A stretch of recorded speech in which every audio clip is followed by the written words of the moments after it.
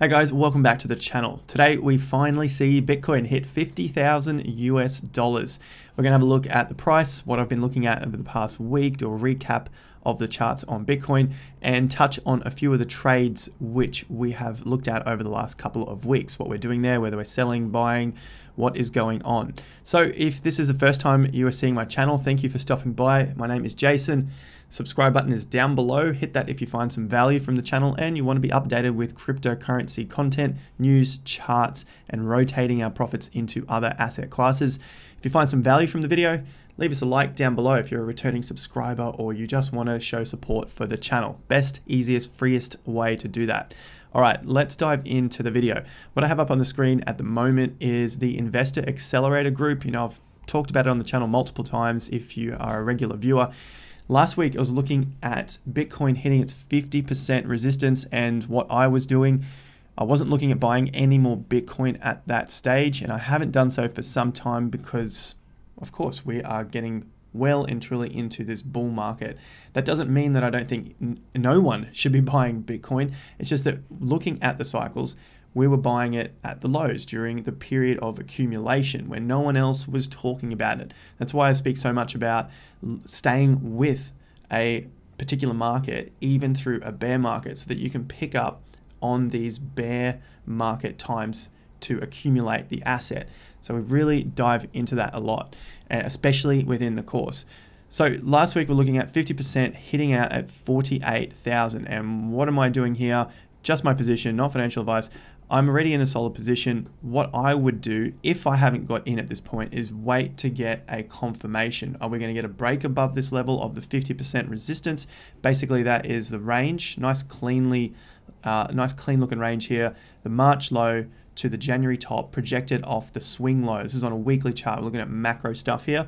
And then that range is projected up. So the 50% came out at 47,800. What we've seen since that point is a close above the 50% level. The volume is slightly increasing, which is a good sign, but it's not at any of those levels previously seen like we saw when we got a breakout of the 20,000. We did see a lot more increased volume. It's still a good thing. It is higher volume and the volume averages have been increasing. So that's something to take note of. Now from here, I think we will continue up. That's pretty well a given because the trend is up. We haven't seen a strong sign of a reversal yet. And the next target I'm looking at is either in the high 50s or somewhere around the 67,000. Now that's a long way from here. In terms of a dollar sense, it definitely sounds like a long way, but in terms of percentage, it's only about 36%. So there it is, 35 from where we are right now, 49,700 up to around that $67,000 level. So around that 35, 36% level, it sounds like a lot in dollars, but percentage, personally, I don't see it being worth the risk. And that's why I'm not buying any more Bitcoin at this stage. I want to see a healthy correction before diving into the market again. I think it's important to note that this cycle could be extra bigger than we are anticipating. Now I've got a small article here, Bitcoin super cycle. Maybe we're not on a 4-year cycle. If you haven't heard of that before, there is a theory around Bitcoin going through 4-year cycles because of the halvening, which happens every 4 years. Now we have a lot more money coming into the space, plus the adoption of Bitcoin with institutions. So this could start to extend the cycle, especially when we have a lot more money coming in and a lot more people. I'm sure you've seen this sort of stuff before. What if Bitcoin goes from 0.01% of ownership to 1% of the world's population? What happens when $100 trillion of managed funds by institution begins to flow into Bitcoin? What could that do? It certainly won't be a 20 grand to 100 grand Bitcoin, maybe a 20 grand to $1 million Bitcoin, but we'll have smaller cycles after that point. Let's have a look at the adoption curve to see if this is possible. The adoption curve is simply this graph here. It looks like a bell curve. Basically, we've got innovators. They're the first people into the space, 2.5%. Then the early adopters, then early majority, next late majority, and of course the laggards. Now, I think we are in the early majority stage for this cycle. I think the last cycle, 2017, was the early adopters. And then prior to that, which is maybe a 2011 cycle in Bitcoin, were the innovators. Now, this could be the biggest cycle that we see, not only because it is obviously the early majority, but because this could be where the most money comes into the space at the shortest possible time. Late majority could still be a hell of a lot of money, but the bulk of the money is in already, but it got in at earlier stages, which pushed the price a lot further in terms of a percentage gain. So the late majority could have the same money, but because we were already up so far, then the market cap, even if it was to double, isn't that big of a deal in terms of a percentage. So the risk begins to increase. So I think we're at this early majority stage, and throughout this cycle, we could swing into the late majority or into the next cycle, whenever that may be. But for now, early majority seems to be where we're at, based on institutions coming into the space, also based on S&P 500 companies purchasing Bitcoin, like we saw with Tesla buying $1.5 billion worth of Bitcoin. And previous to that, why I think it's early adopters was 2017 is because you saw a lot of retail getting into the space. There wasn't anything in the way of businesses, institutions, funds, etc. getting in at that point. So this chart needs to be looked at in terms of whether it's the money, the overall volume of money coming into the space, or it's the volume of people, the number of people. And I think it's probably better to look at an adoption curve in terms of money in the sense for Bitcoin, because that's going to give us different levels of percentage gains. If it's just the number of people, they could all just be coming in with $1 or $10, and that's not really going to push the price like it would if we saw massive institutions coming in, putting in billions of dollars at a time. So early majority, we're only going to know this after the fact, but thinking about it, looking at it, seeing what the news is coming out, checking out the charts, seems like we're in this stage of early majority. While I'm recording, we've just hit $50,000 again. So we've already hit it once. This is probably the second or third time that we've come through that number of 50 grand. Nice to have it on camera. And from this point, we've looked already at where the next levels will be or could be. And I've got a level of around that 67,000. And that's using the major range from the March low to where we currently are. So that is a longer term target. It could happen very quickly. We know that, it's Bitcoin. But the other target I'm looking at is using the range from the September low, which we saw after the breakout of the triple top, 1, 2, 3 tops, and then the retest. So I'm using this range first as a closer target, just in case we don't see the price get there. Next price target from this point is around the 54,000. But following that is obviously 60,000 is a nice psychological number, but 100% of this range projected from the previous swing low is at around $61,000. So it's not that far away, but in terms of news headlines, media headlines, YouTube, any sort of headlines, 60,000 sounds like a fantastic number. We've already seen 50,000 now. Now it's going to be on to, can we get to 60? And so these numbers just continue to escalate, but the percentages get smaller and smaller. So from a $50,000 Bitcoin to 60, we're only looking at 20% return. The risk really does increase from this point. So that's where I'm at for Bitcoin. Personally, I'm not looking at it as something that I want to invest in again at the moment. I've already got a big position already. The risk is getting higher at this stage because we haven't seen a pullback and the prices are just well and truly up there, but the percentage returns don't seem like they're there like we would see in, say, something like Ethereum or the altcoins which we're trading. Which leads me over to Ethereum. Ethereum on the daily chart is uncertain. We've just taken out the previous low on the dip that we saw a couple of days ago on that epic live stream. If you didn't catch it, 6 hours worth.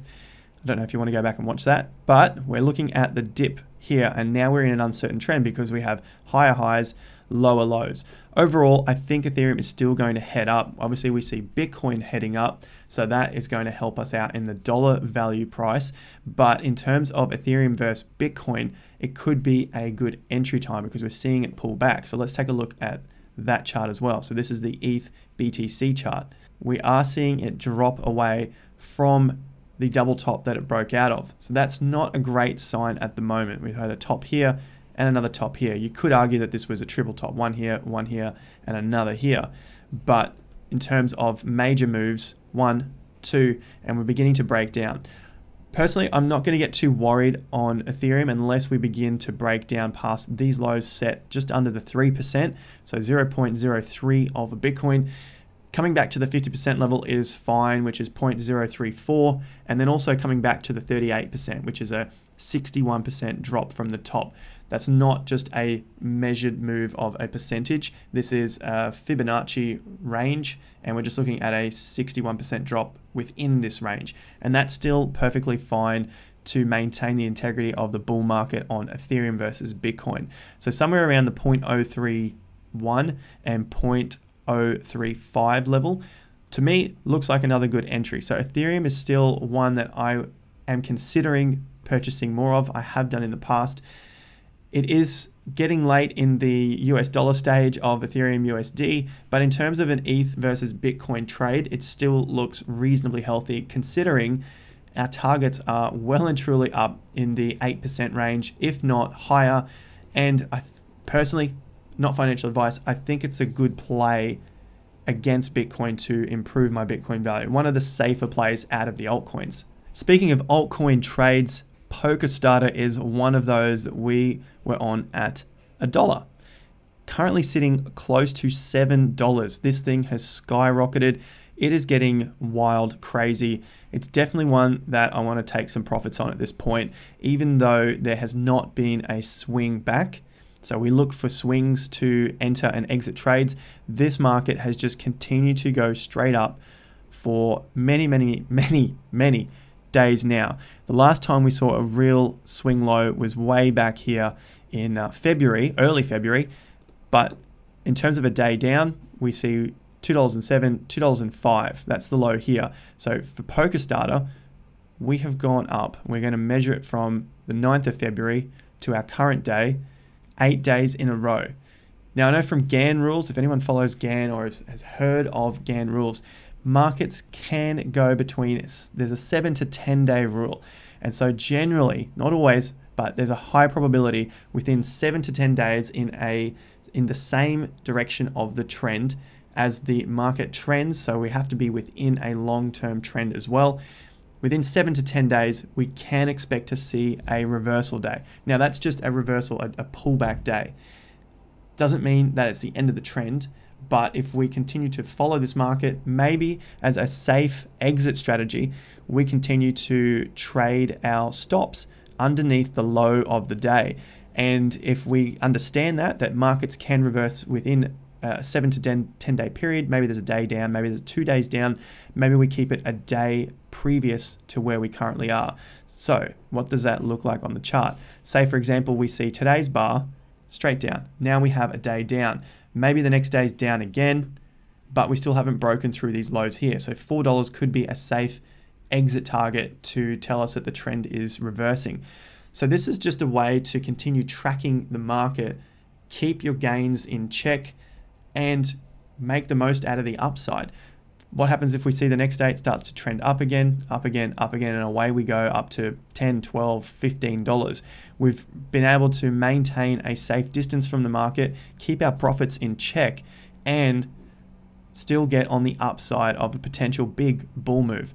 This is already pretty massive, and I think many people would be pretty happy with a $6 profit per share when they got in at $1, obviously per crypto. So $6, around 500-600% depending on where you got in, where you're getting out.